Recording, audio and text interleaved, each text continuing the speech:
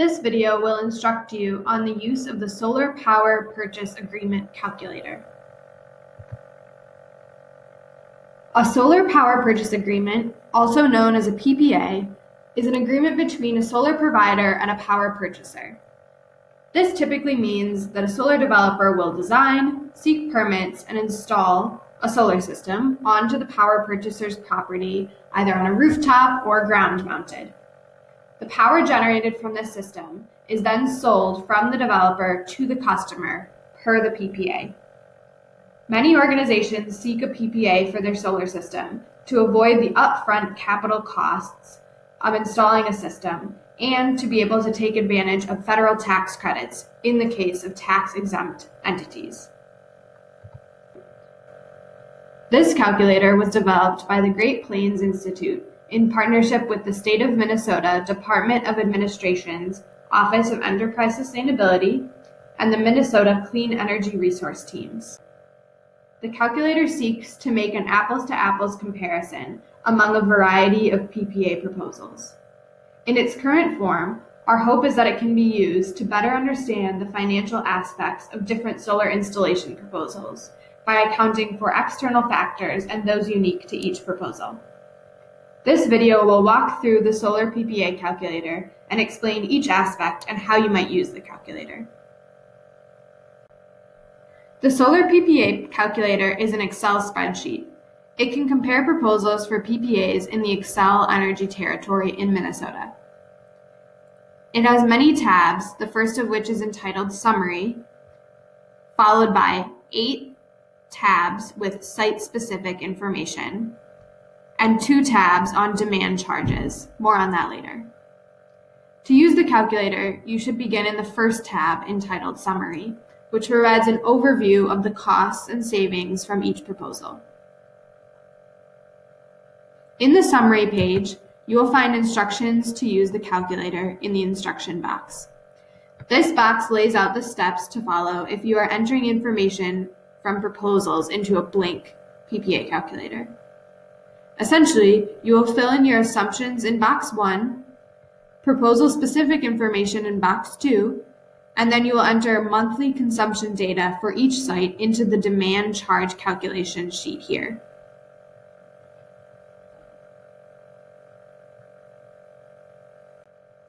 To begin, box 1 is where you will input the overall assumptions for all of the proposals that you wish to compare.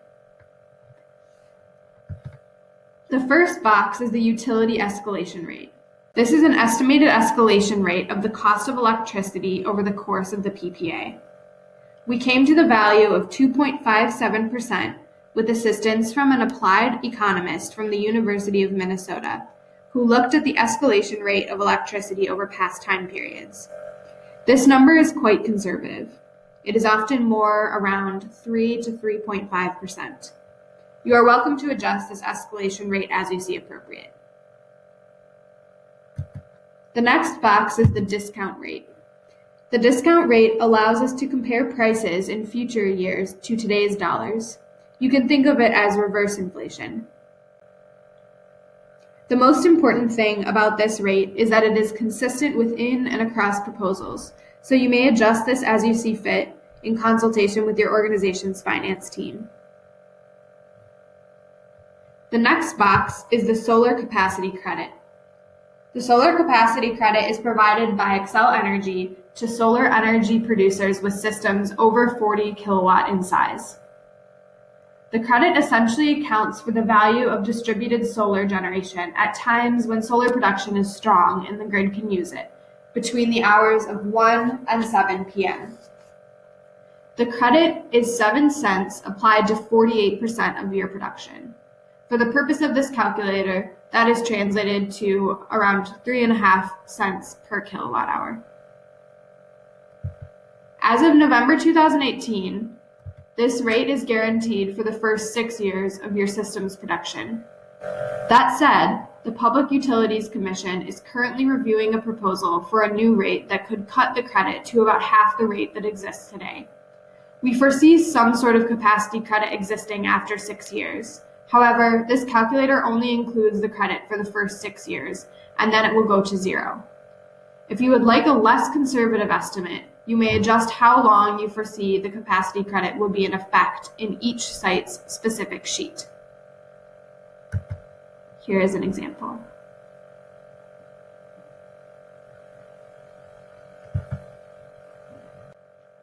The next box is the solar rewards credit. The solar rewards credit is provided to systems sized under 40 kW by Xcel Energy.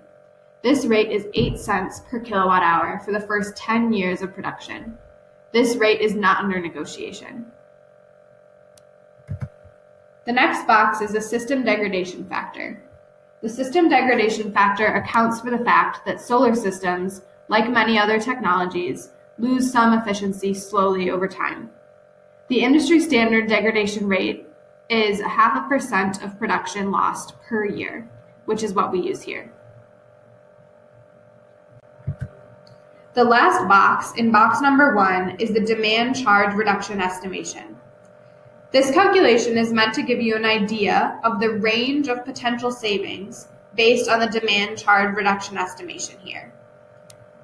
Electricity customers are charged a demand charge each month for the 15-minute increment when they consume the most electricity. Solar systems can lessen these demand charges, since your system will likely be producing electricity at the same time of your highest electricity usage, meaning that your demand charge will likely be less. To calculate the estimated reduction, we used a methodology from the National Renewable Energy Laboratory, which is a leading expert on solar energy. The article with that methodology is linked here, if you would like to explore more. The methodology looks at your building's monthly consumption data, runs 100 simulations, and fits a curve for your expected energy use using a national data set of office building data. While your organization's site's electricity use might not match that of an average office building, this demand reduction is simply an estimate. To turn the demand charge reduction estimation on, simply select Yes from the drop box below, and the values will automatically calculate. To turn it off, select No from this drop box. If you would like to dive into the math, feel free to explore the demand charge calculations and demand reduction curves pages of this spreadsheet. Box number 2 is where you will input proposal-specific information for the proposals that you wish to compare. The first box is the electricity rate schedule. This box gives the calculator information about the electricity rate your building currently pays without solar. Each building in Xcel territory is under a rate schedule.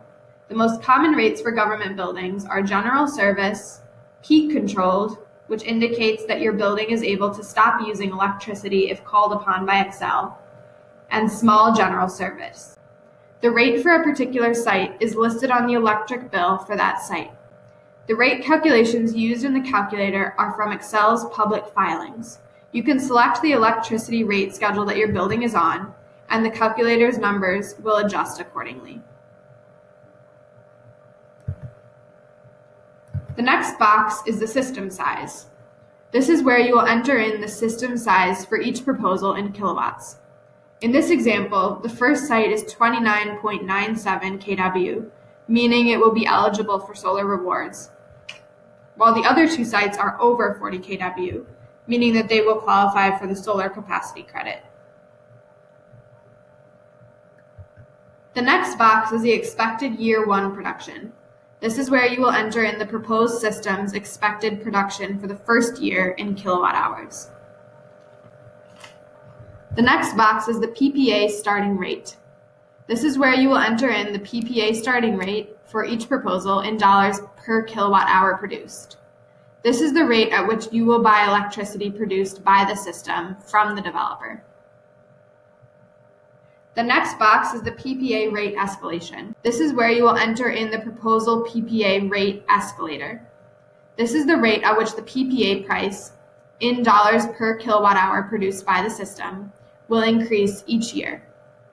For the solar possible proposals, the PPA rates are average to quite low compared to national trends.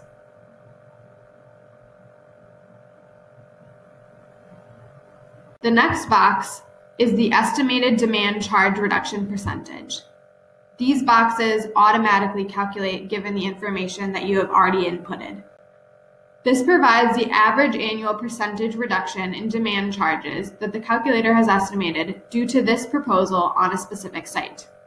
We expect that this will be somewhere between 7 and 15%. Again, it is important to keep in mind that this is an estimate based on the National Renewable Energy Lab's methodology, but it is impossible to say with complete confidence what the demand charge reduction will be.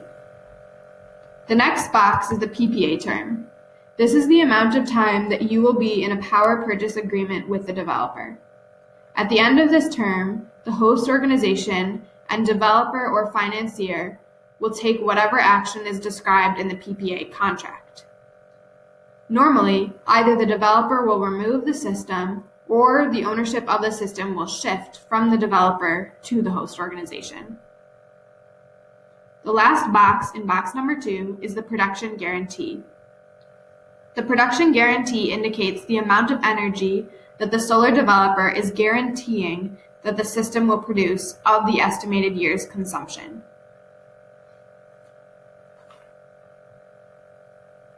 The next box is box number 3. This box will show you the expected average monthly costs or savings in net present value given the information provided above. The box shows 5-year increments.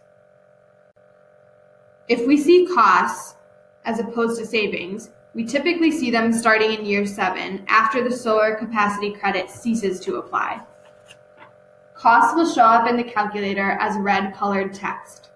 Again, we know that after year 7, the rate will not be 0, but we are being conservative in our estimation. All of these values will auto-calculate based on the information that you have provided in the other portions of the PPA calculator. The last box is box number 4. This box shows the cumulative savings or costs for each proposal in net present cost. Again, this is broken down by 5-year increments, and similarly, we see costs in red-colored texts. The last piece of this summary page is a graph showing the annual expected savings as a result of each proposal. To explore the details of each proposal's financial calculations, take a look at the other pages of the spreadsheet, entitled Site 1, Site 2, etc., or the site-specific names. These pages automatically calculate costs and savings step by step based on the inputs in box number 1 and box number 2.